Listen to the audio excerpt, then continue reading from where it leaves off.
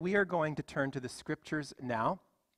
At the beginning of January, we started a series that I'm calling Reasons to Believe, Thoughtful Answers to Common Obstacles to Faith. And last week we looked at some things related to suffering in the world and how suffering can be an obstacle to people coming to faith and some ways to maybe respond to that. And before that, we talked about kind of scientific evidence that there is a creator and how we can make sense of that. And, you know, as I've been putting this material together, in the back of my mind, I'm thinking of three people in particular. I'm thinking of the person who maybe is seeking and is facing some of these obstacles to faith and wondering if there are any, thoughtful ways to respond to the challenges or the obstacles that they have in coming to faith. So it's for the seeker. It's also for the person who maybe believes but is wondering, I've committed my life to this thing, but is there sort of thoughtful, kind of reasonable answers to some of the questions that people raise, and how do I respond to those things? And the third one is for people who have folks in their lives whom they care about very much and want them to come to know the Lord, and maybe in their conversations with them they don't know where to start. And so I'm hopeful that this will be kind of some resources that you can use as conversation starters. So if you are any one of those three people, I hope this morning's talk will be helpful to you. And if you're here and I just love the Lord and I believe in the Lord and I don't need to know why, well, then I hope that this will be just an encouragement for other reasons too. But at any rate, we are going to look at Matthew chapter 28 today, and we're going to be reading verses 11 to 14. So if you'd like to turn to your Bible now, we will read together Matthew chapter 28, verses 11 to 14. And today's message is all about the reasons that Christians believe in the resurrection. While the women were on their way, some of the guards went into the city and reported to the chief priests everything that had happened. When the chief priests had met with the elders and devised a plan, they gave the soldiers a large sum of money, telling them, "You are to say, his disciples came during the night and stole him away while we were asleep. If this report gets to the governor, we will satisfy him and keep you out of trouble." So the soldiers took the money and did as they were instructed. And the story has been widely circulated among the Jews to this very day. And may the Lord add his blessing to the reading of his word. So, back when I lived in Alberta, there was this guy in our church named Dave. Dave was a farmer from really solid Mennonite stock, and as such, he liked to keep things pretty simple and straightforward when it came to his faith. That is to say, he simply knew what he believed, and he was prepared to tell folks why whenever they asked. Like one time, for instance, someone at work asked him, they said, "Dave, why bother with Christianity when really all of the religions are basically the same?" Dave was telling me about this after the fact, and he said, I told him, "You give me any other founder of any other world religion, and I'll show you his tomb. Moses, Muhammad, Buddha, we can visit any one of their grave sites today. Jesus is the only one with an empty tomb. He walked away from the grave. And I guess," he said, if I had to make my choice, I would choose the faith with the empty tomb." As I say, Dave liked to keep things pretty simple when it came to his faith. Although I should point out that it's not entirely true what he said that day. We do know where the Prophet Muhammad is buried. You can go and visit his grave in the city of Medina, Saudi Arabia.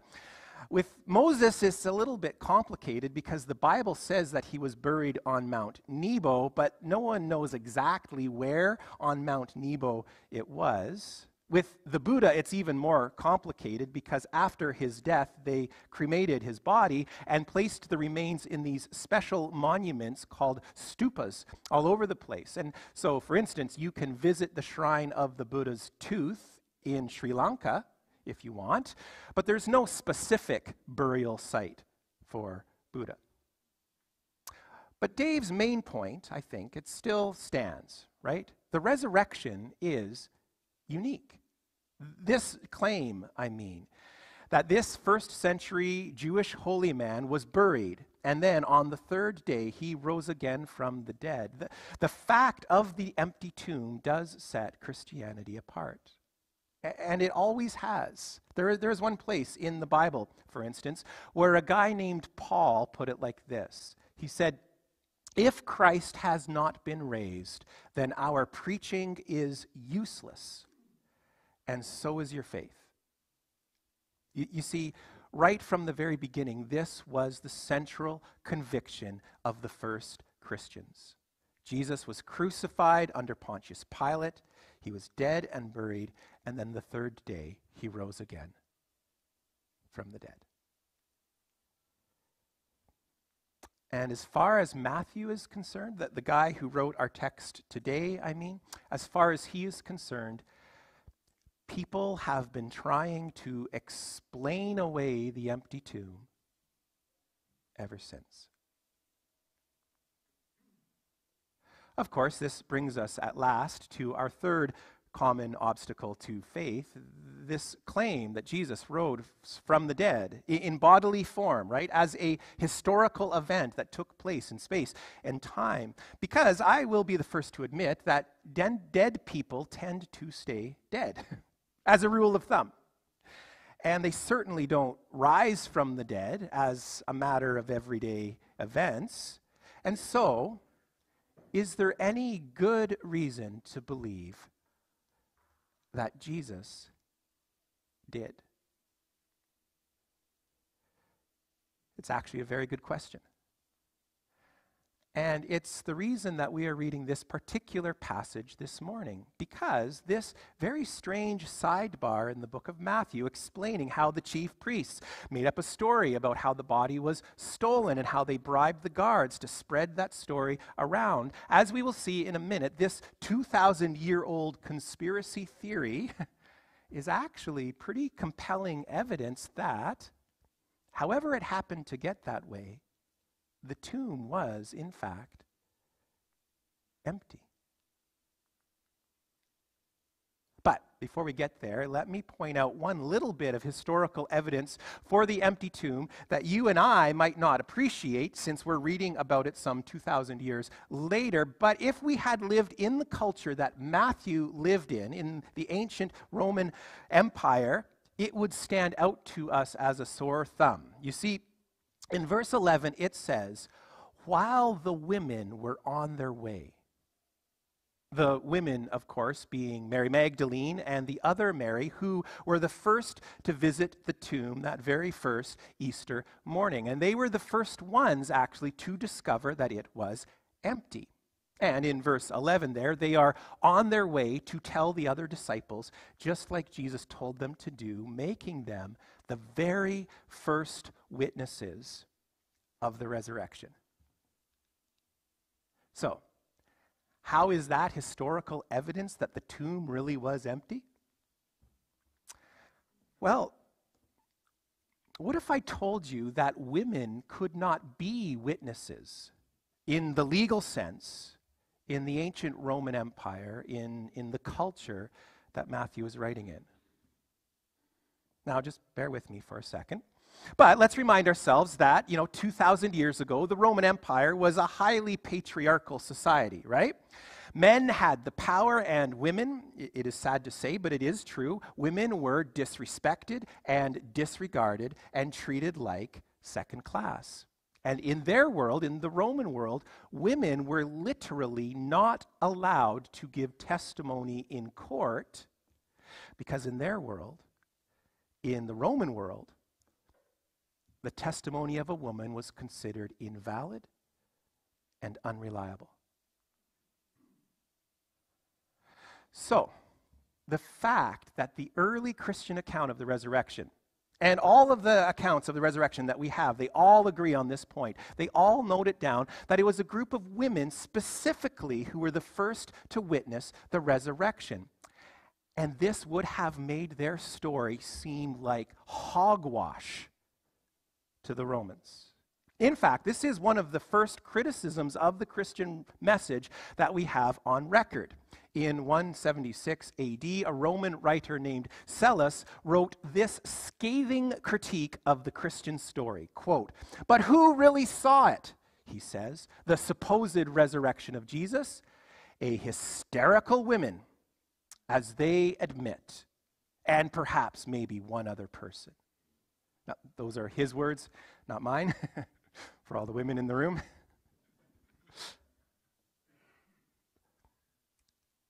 But what does it tell you, 2,000 years later, that when Matthew wrote his gospel, he carefully noted it down that it was women, actually, who were the first witnesses of the resurrection. Even though he must have known that this little detail would have shredded the credibility of his story in the eyes of his Roman readers. I don't know about you, but it tells me that he was not making it up. Because if he was going to make up a story about a resurrection and he wanted it to be convincing, Matthew never, ever would have put woman at the tomb first. Not in his world he wouldn't have. And made them the first witnesses. Not if he wanted his made-up story to be credible. He sure wouldn't have. And so, whatever else you can say about this passage today, at the very least, it seems like Matthew believes that it happened the way it happened. Not that it proves that on its own, doesn't prove that Jesus rose from the dead, but it certainly suggests that Matthew was convinced he had. And that he was not willing to alter any of the details of the story, even if by doing so, he could have made the story more believable to the people he was telling it to. Of course, Matthew 28, verses 11 to 14 actually gives us even more compelling reasons to believe than just that. You see, the chief priest's plan in this passage, like in a bizarre twist of historical irony, their little conspiracy theory to explain away the resurrection is actually a fascinating little bit of evidence that the tomb really was empty. I mean, just think about it for a second. Matthew is probably writing his gospel sometime around 60 AD or so roughly speaking, some 30 years after the events in question. And even if you doubt every single word that he has written here, you still have to deal with the fact that he thinks it's necessary to explain how a story like this got started. Quote, "They said," the chief priest said, "the disciples came and stole the body." And the fact that he's included a bit explaining how a rumor like that got started, doesn't that suggest that that's actually what people in his day were saying?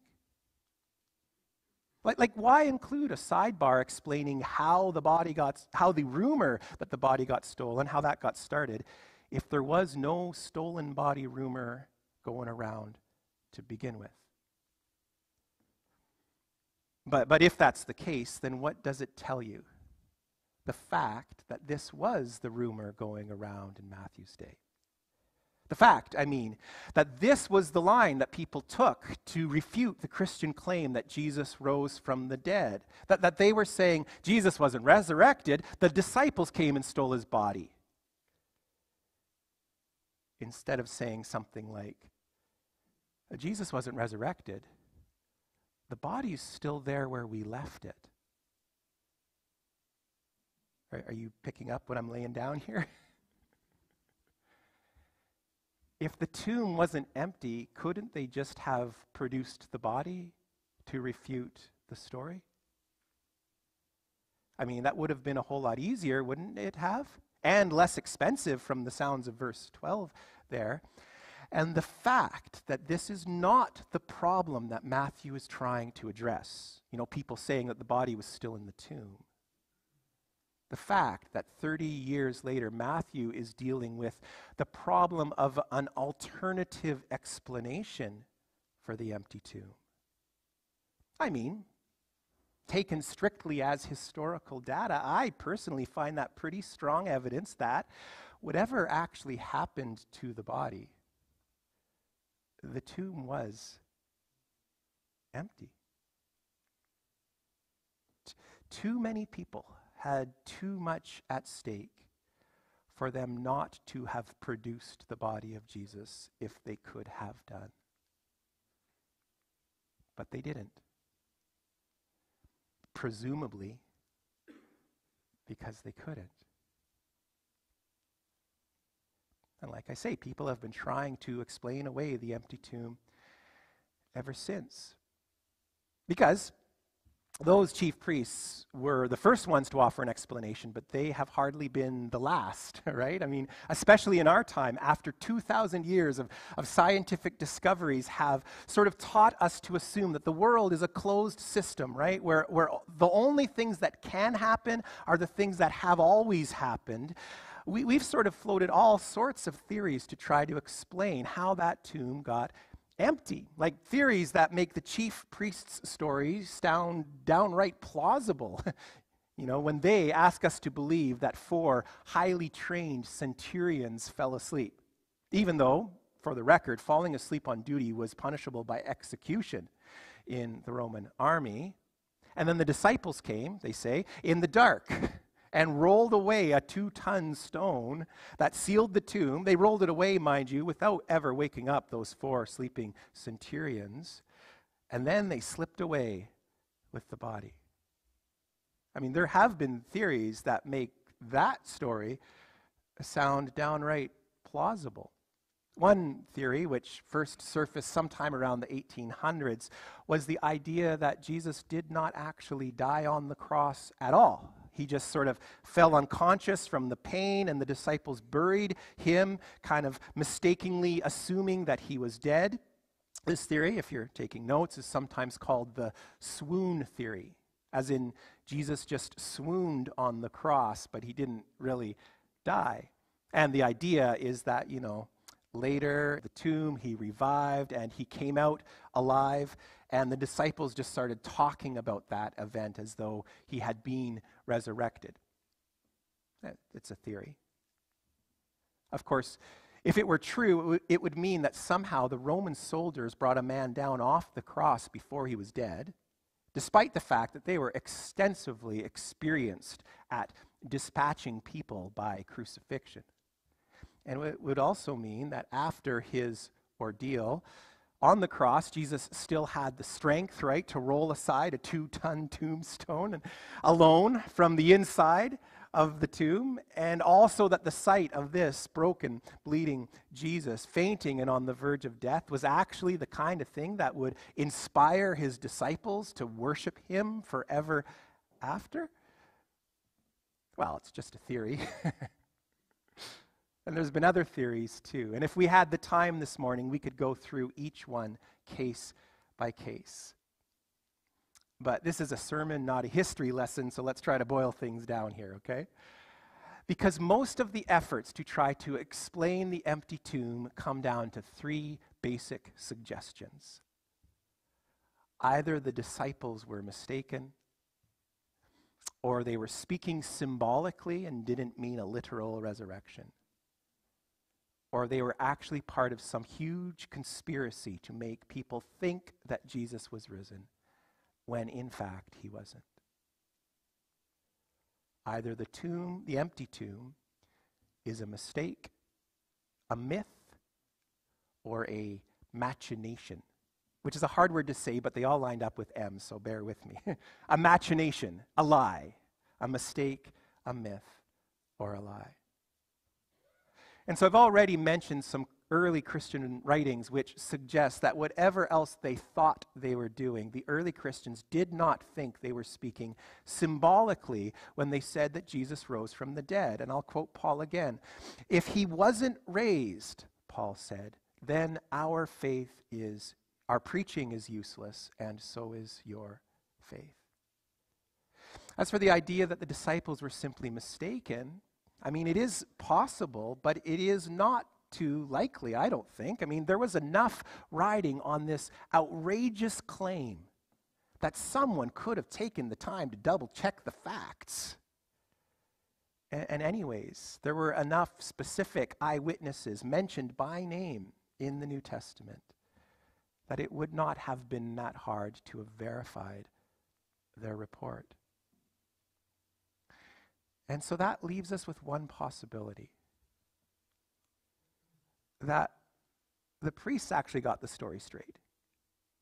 And the whole thing was just some clever machination, a conspiracy on the part of the disciples, who somehow got rid of the body and fabricated this story about a resurrection. A conspiracy, mind you, that they kept secret to their dying breath.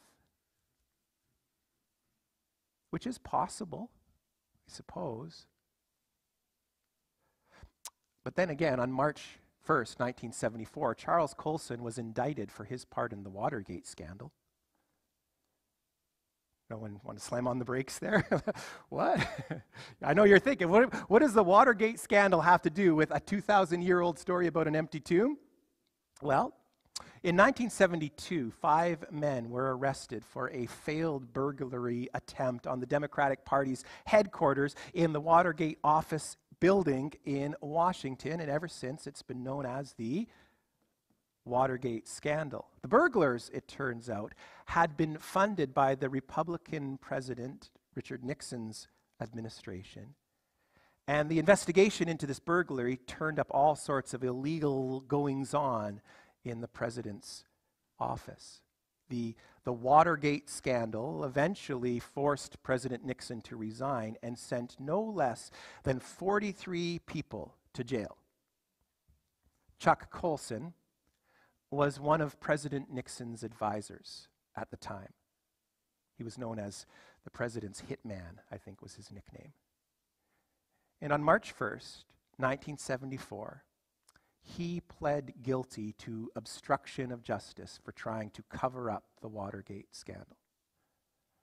He received a 3-year prison sentence, and it just so happens that right before his indictment, Chuck Colson became a follower of Jesus Christ. And it's a fascinating story. Later on in his life, he would write about the spiritual impact that Watergate had on him. In one place, he talks about how quickly everyone's efforts to cover up the Watergate scandal fell apart. How quickly it happened because the men involved buckled under the pressure and just started turning each other in to save their own skins. Quote, I'm quoting Colson here. The serious cover-up began on March 21st, 1973, and it ended on April 8th, 1973, after a mere 2-week investigation. He says, with the most powerful office in the world at stake, a small band of hand-picked loyalists, meaning himself and the other 9 members of Nixon's inner ring, none of us could hold a conspiracy together for more than just 2 weeks. Colson talks about all of the power and the prestige that came along with his position, and then he simply observes that it was not enough incentive to make this group of men contain a lie. And then he just applies this idea, or rather this observation, to the idea that the tomb was empty, and that it was really some sort of conspiracy on the part of the disciples. Could it be, he says? Well, it could be, but then we would have to believe that each disciple was willing to be ostracized by their family and friends, was willing to live in daily fear of death and endure prisons, torture, and ultimately die, all for a lie that they knew was a lie, without anyone ever once renouncing the claim. This is why the Watergate scandal is so instructive for me, he says. If we were so panic-stricken, not by the prospects of beatings and execution, but just by the political disgrace and the possible prison terms, then one can only guess about the emotional state of those disciples. Unlike the men in the White House, they were powerless and underprivileged and yet they clung tenaciously to their enormously offensive story. Okay, I don't know how convincing you find Chuck Colson's logic there, but it's always sort of stuck with me. He says, taken from someone who saw firsthand how vulnerable a cover-up really is, nothing less than a real encounter with the resurrected Jesus could have caused those men to maintain to their dying day that Jesus is alive. I would like to just close with that line today.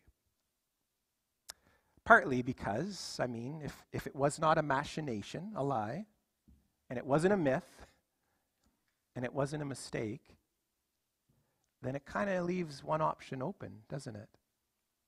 At least for me, it does. That the tomb really was empty. Because the Lord Jesus really did rise again. And if you confess with your mouth that he is Lord and you believe in your heart that he did, the Bible says, you will be saved. This is the gospel. But that's not the only reason, or even the primary reason I want to end with Mr. Colson's reflections on Watergate. It's the way he said that last line there. Nothing less than a real encounter with the resurrected Jesus could have caused those men to maintain to their dying day that Jesus is alive. You see, I am fully aware that none of the evidence I have mentioned up here today closes the case on the question of the missing body. At least for every point that I have made, I personally can think of all of the rebuttals that I myself would make to the things that I have just said before I was a believer. And even though I have tried to give some very careful, kind of historical reasons to believe the message, I fully acknowledge that there will always be ways to explain it away if we want to. And all the historical evidence in the world, on its own, none of that will tip the scales of doubt and disbelief. In fact, if you're anything like me, the historical evidence will only really be convincing to you after you believe, not before. It kind of works that way.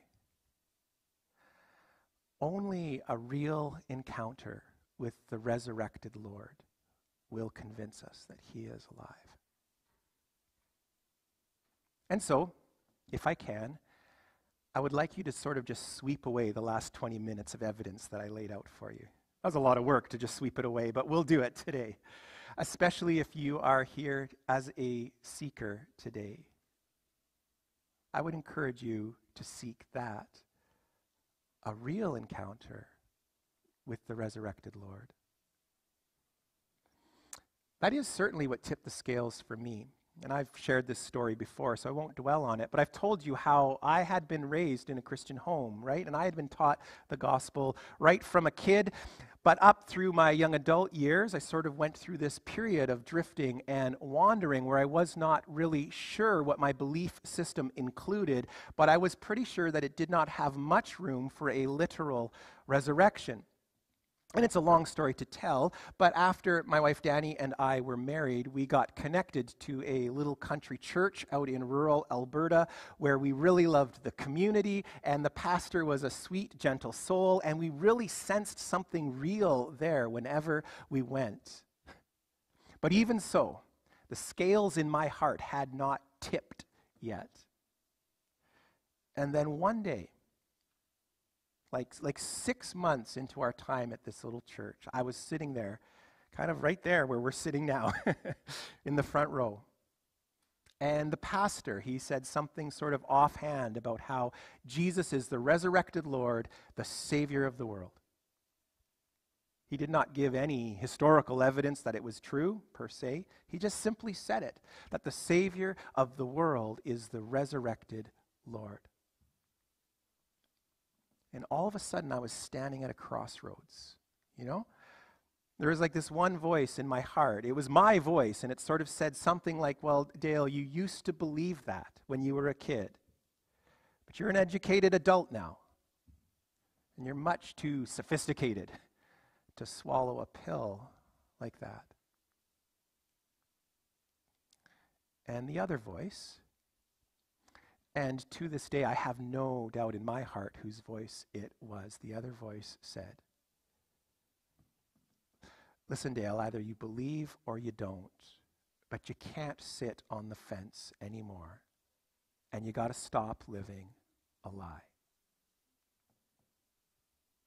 You have to make your choice.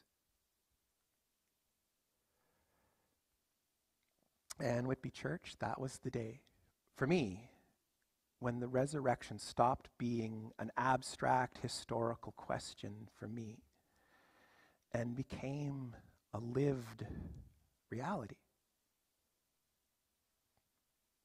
And if I may, let me humbly suggest that this is what we, all of us, need if we want to be sure of the resurrection. We need to say yes to the voice of Jesus. And we need to let him convince us that he is alive. I'm going to invite the worship team to come and lead us in some songs as we respond to what we've heard this morning. And let's pray as they find their spot.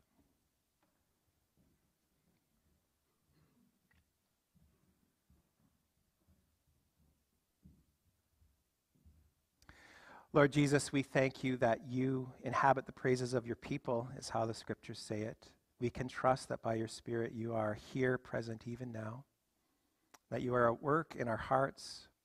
We ask you to apply this message to whatever doubts or questions we may be wrestling with today.